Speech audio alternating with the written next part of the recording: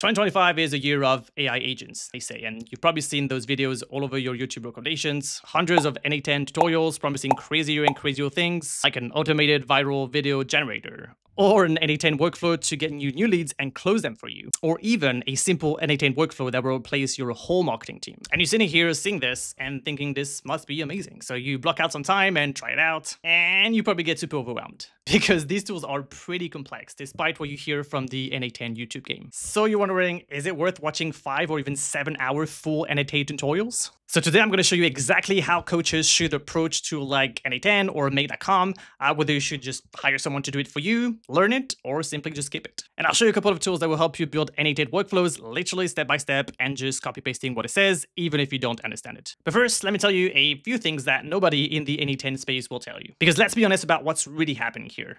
The space is full of tutorials that assume that you're a bit techie. I mean, despite what they say, those tools are quite complex and they do require a bit of tech knowledge. So, I work with people that run online businesses every day, and most of them don't even know how to connect their domain to their website. So when you show them those tools like Make.com or N8N, they do get overwhelmed pretty quickly. The other problem is that most of these workflows that you see in those tutorials can't really be used in real business. I mean, no offense to these creators, they're doing a really good job with these tutorials, but real business owners will not implement a almost good enough workflow in their business. If it's not working 99% of the time, they just won't use it. And the last problem that I see is that those workflows that you see in those tutorials probably won't work off the shelf for your business. It's not like you can just implement the template into your account and it will just work. You have to know how to customize it for your business and your specific needs. So does that mean that you should just skip the whole thing? Well, obviously I'm a bit biased, but I don't think so. I think learning those skills now will be the one that pay the most dividends in the next few years. Learning AI and AI automations in 2025 is kind of like learning SEO in 2005 or paid ads in 2015.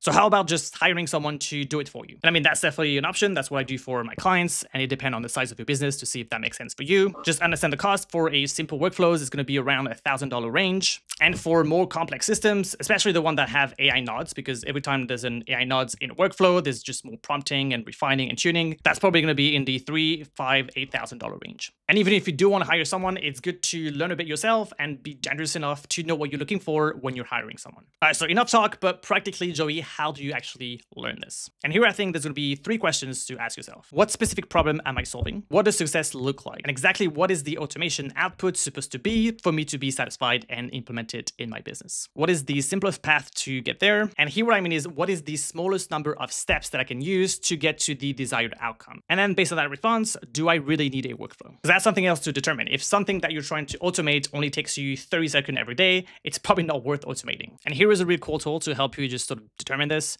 And if it is worth automating, literally the name of the website.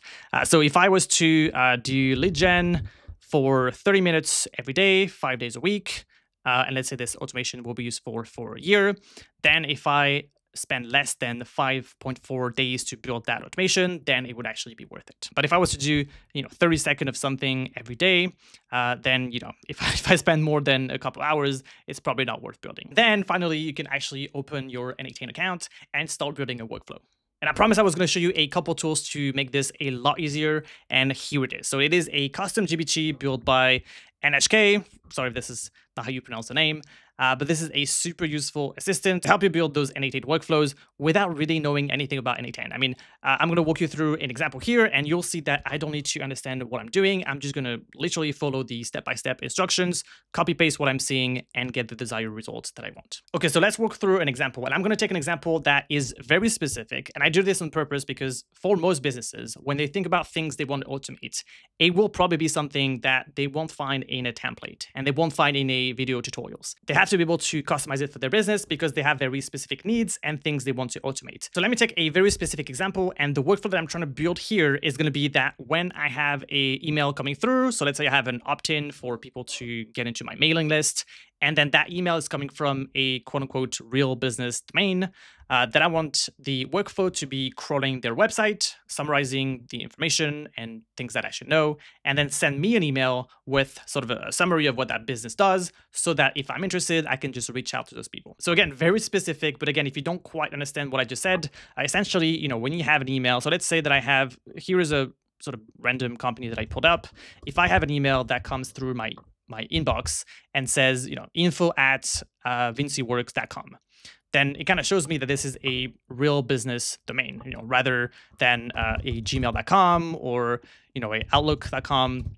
This would be an actual real business that opted into my mailing list, and I could just do a personal reach out to those people and see if they want to check out my services and sell them whatever I had to sell. But of course, to do that properly, I would need to know more about what they do and the kind of services and needs they may have and problems they may encounter. So this automation is going to allow me to not have to do the research, but just get a summary of what the business does, and then give me their email. And then all I have to do is just to send them a customized message to reach out and see if they're interested in my services. I hope that makes sense. If it doesn't, that's fine. Let's just run through the workflow, and I hope that kind of makes sense as we go through it. And so back to the N8N assistant, what you can do and what make it maybe easier for you is just to use the vocal option just to tell the assistant what kind of workflow you're trying to build. Hey there, so I'm trying to build an N8N workflows so that when someone opts into my email list, they send me an email, I will have the workflow to, first of all, check out if the domain for that email is a real address, if it's an actual website and an actual business. Then if it is, I want to scrape their website and get a summary information, something that would probably be done by an AI, scrape the information, and then send me an email and a summary of what that business does and just a few info that I would need so that I can reach out and potentially sell them my services. So the end result would be that I get an email with a summary of that business and I can reach out to them if I wanted to. That is my prompt. It's really just that easy to ask the assistant what kind of workflow I'm looking for. And let's go ahead and pop that in. So what I recommend you do here is that you ask it for a step-by-step instructions. The other option would be that it gives you a JSON code that you can directly import into your N8N workflows. I recommend that because I actually want to go through the different steps and be able to customize it a lot better. So I'm going to go ahead and ask for the step-by-step instructions. Give me the step-by-step instructions. And I'm just going to ignore the question here because it's just giving me the instructions right away. Okay, so here is a step-by-step, and I'm in N8N with a fresh new workflow. And so the first step and the trigger that it gives here is a webhook. Now maybe you don't know what a webhook is, but for the sake of this tutorials, what I'm going to do is that I'm going to change the trigger and say that this should just be a form. Now, maybe the form for you is going to be from your CRM, whether that's HubSpot or MailerLite, MailChimp, ActiveCampaign. Again, for the sake of this tutorials, I'm just going to use the native N8N form workflow as the trigger. It doesn't really matter. It's just for testing and just to show you the step-by-step for this. But if you wanted to make this work for you, then you can just say that, my CRM is HubSpot. Help me make the trigger a HubSpot form. And then it will just walk you through the different steps to authorize the credentials for HubSpot, and then just make that first trigger a form that comes from HubSpot. And then just make that initial trigger a HubSpot form. Again, for the sake of the tutorial, I'm just going to stick to the native form here and continue. And real quick, if this custom GPT method already saved you 20 hours of tutorials, then smash that like button. It helped me know that you like those shortcuts and that you want more of the tutorials in the future. So the second step is going to be a set node. Again, I don't have to understand what this is. I'm just going to follow the instructions blindly. And for this to work, I've just filled out a few things for this initial step. Again, you don't have to know how to do this. Just ask the assistant on how to do this. But I've implemented just a test data so that we can proceed with the process. So the second step is going to be set, and it's telling me to name the feed name to be domain. So I'm going to add a field. The name is domain. And I'm just going to take the code here and paste it right here and try to test it. And then I see an error. So that's going to happen a lot if you start from scratch and if you don't understand everything that you're doing. And that's totally fine. So what I'm going to do is I'm just going to take a screenshot here and ask the AI in the node 2. I don't get the domain name. Obviously, what we're trying to do here, and that's what the description of this step is that we're going to try to extract the domain name from the email, this part right here, and that should be what pops here. But as you can see, we're not getting this. So again, I don't need to understand what's happening. I just see that it doesn't work, and I'm going to ask the assistant to fix it. Okay, so then what it tells me is that the problem is going to be the capitalization of email, and that's the only thing to correct. So the problem was that in the JSON field here, the E wasn't capitalized, and we need to capitalize it. So I'm just going to fix this, and what you can see is that now, oh, I shouldn't, yeah, there we go.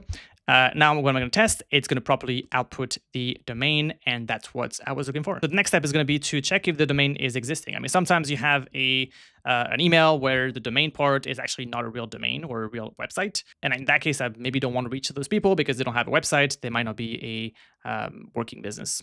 So in order to do that, we're going to have to do an HTTP request. Again, you don't need to know what that is, but all you need to do is that you need to find it in the next node. So I need to set a get, and I need to copy this URL.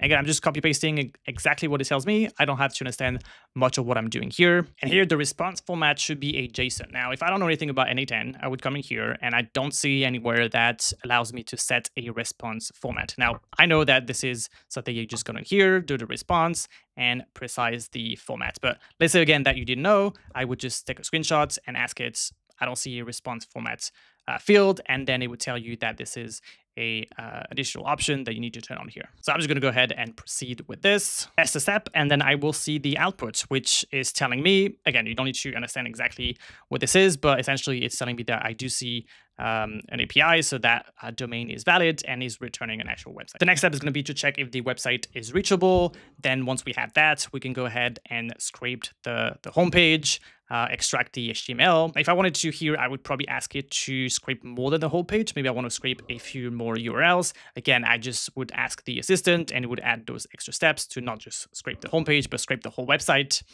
Then we're going to extract this into HTML because that's what a AI node will be able to understand.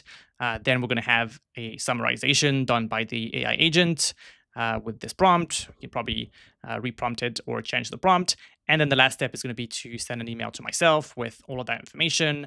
And then I can have my final flow and diagrams. Again, here, as you can see, I haven't used any of my knowledge of N8N, really.